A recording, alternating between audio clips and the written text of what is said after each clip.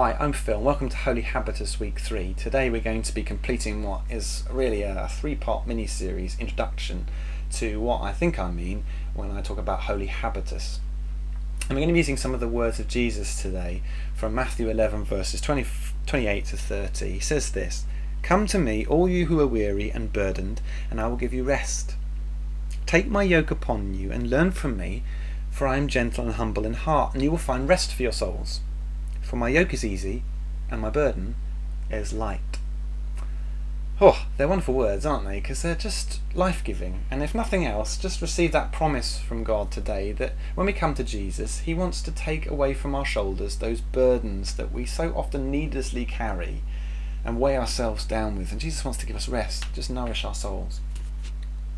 But Jesus in this passage is really, I think, talking about his habitus, his yoke, and he uses that language of a crossbar that you put across the shoulders of an ox or a donkey to pull a plough or a carriage or a cart. And in those days that was a language used to refer to the teaching of a rabbi. A rabbi taught a certain way of life, a habitus if you will, and the disciples or the students of that rabbi would take upon themselves and their life the lifestyle that rabbi was teaching.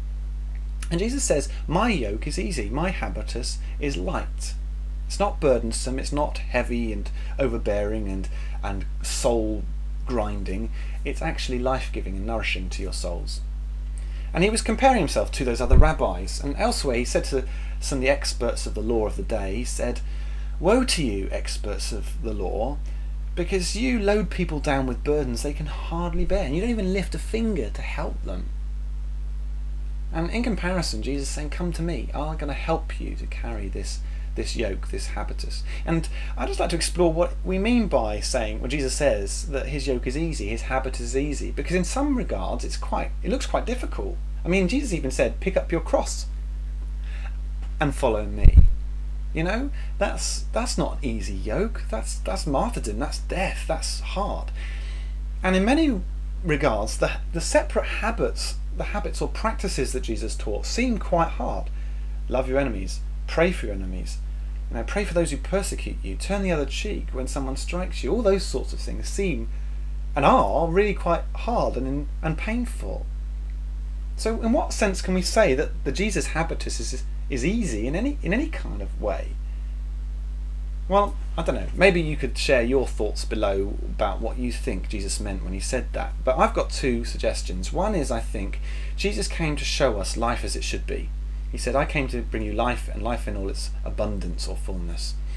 And I believe that when we echo and mimic God, Jesus and his lifestyle, his habitus, actually we do away with a lot of life that we don't need. All of that kind of trying to impress God, trying to impress ourselves, trying to justify ourselves before him, before others.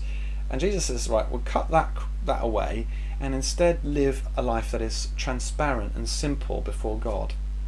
And when we do, that's actually the key to unlocking a life of fulfillment, of living water bubbling up inside our lives.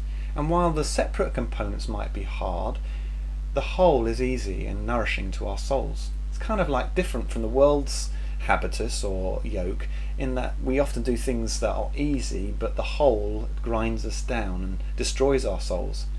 And Jesus is saying, when you live my life, this is a mode or a model of living that brings you life in all its fullness, that God will be in it.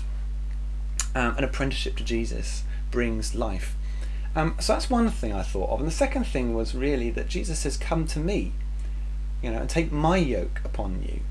In other words, we're invited to be yoke fellows with Jesus. And because he's, infinitely more powerful and better than us, we've got a good deal out of that. Actually, Jesus is going to carry that load with us. He's the chief load bearer, if you will. And that means that, that yoke isn't so heavy. It's not all down to us. We're saved by grace, not by our own works and endeavours. Actually, Jesus is going to achieve this, and we're kind of carrying that with him. And so I think those are two ways in which Jesus can say that his habitus is easy, his yoke is light. And so I suppose the prayer to tie all this up is a wonderful little prayer that I often pray, and it's this: Father, May I carry no other yoke but the yoke of Christ alone.